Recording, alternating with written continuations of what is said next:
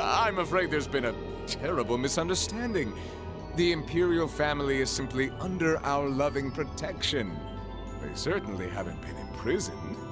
But that does bring me to exactly why I want you to help us. It does? The Azure Knight is already on our side.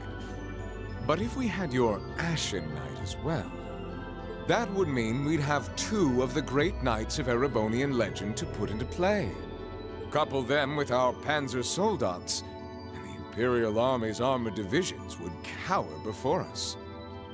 You may not find us winning the war ideal, but this union benefits everyone more than carrying on until our inevitable victory, I don't think it's that simple. I beg to differ. The presence of Soldats units on a battlefield makes a tremendous difference. What they may lack in firepower and armor compared to tanks, they make up for in mobility and versatility. But more important than even those factors is the psychological impact they have on our opponents. Well...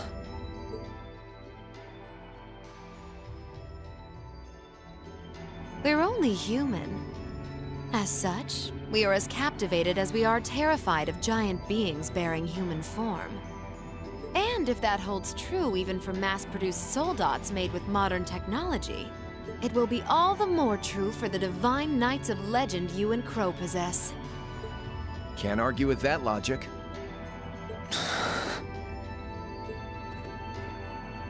I will say it once more. Gileath Osborne is dead. And with his death, all that's left to be done is end this ridiculous war and return order to the Empire. Only then will everything be as it should. That includes both your pleasant academy life and the peaceful days of darling Elise and her friend the princess. Are you trying to... Whatever you ultimately decide, their safety is guaranteed.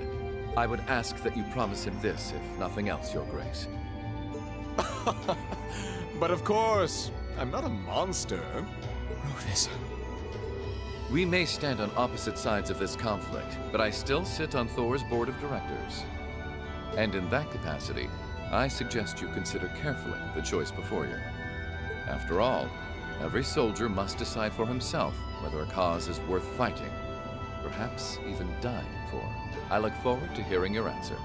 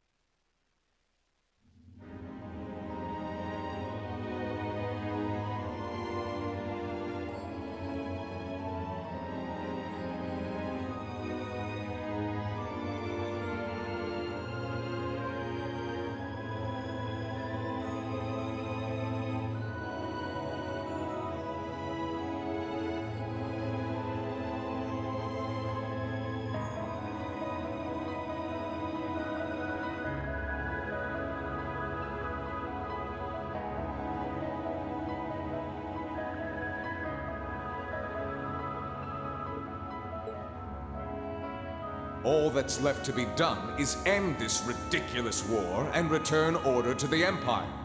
Only then will everything be as it should. That includes both your pleasant academy life and the peaceful days of darling Elise and her friend the princess. I suggest you consider carefully the choice before you.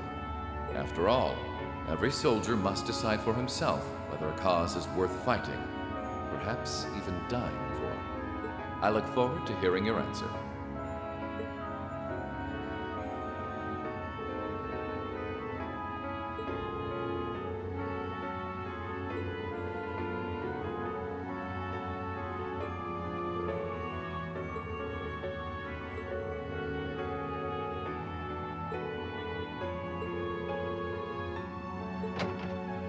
Keep racking your brain like that and smoke will start coming out of your ears.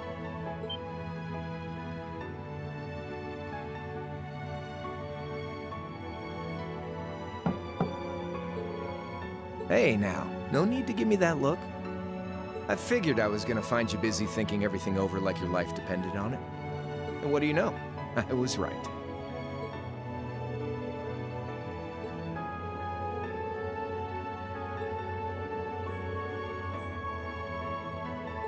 It's tough being popular. If you joined us, I could get away with doing half the work I am now. So come on, stop freaking out about it so much and make a choice.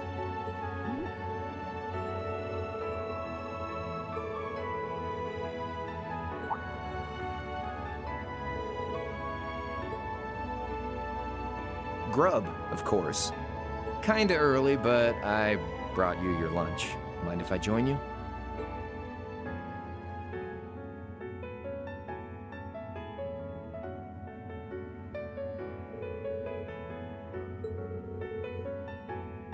Oh, that kind of food more your thing?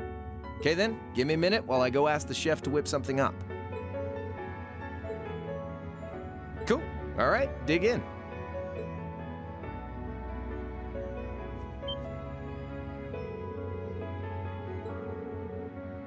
Yeah, they're called fish burgers. Pretty good, right?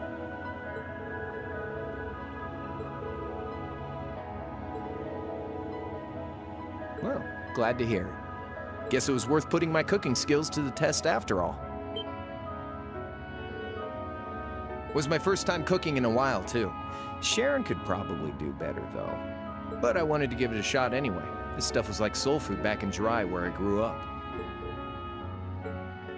To think, all the time we spent searching for the leader of the Imperial Liberation Front, and he was right under our noses. Crow Armbrust from the Jirai SEZ. Oh, yeah, VITA was using some weird thing of hers to let you see what was going on, wasn't she? So I guess you saw what happened there.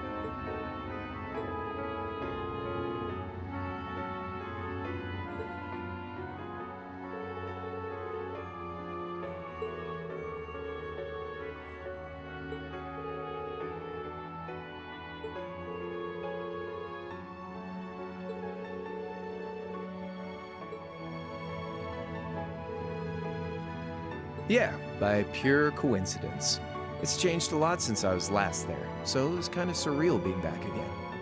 But it was nostalgic in its own way, too.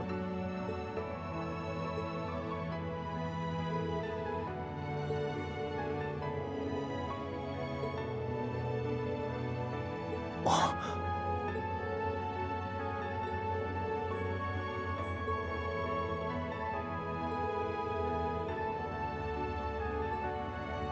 Where's the fun in prying into a guy's past? Save all that talk for your number one in class. Who's the lucky girl anyway? Elisa? Laura? Emma? Fee? And don't tell me it's Milliam, because, you know, it...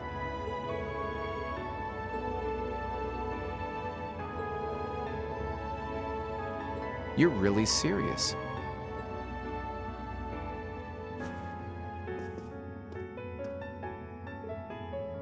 My past really isn't that big of a deal, you know. It's got nothing on yours, that's for sure. If you find yourself thinking that's all when I'm done, well, I warned you. So, you really want to know?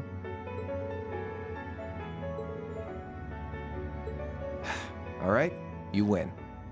Like I said, it's just your run-of-the-mill sob story. Pick up any history textbook and you'll probably find a dozen others just like it.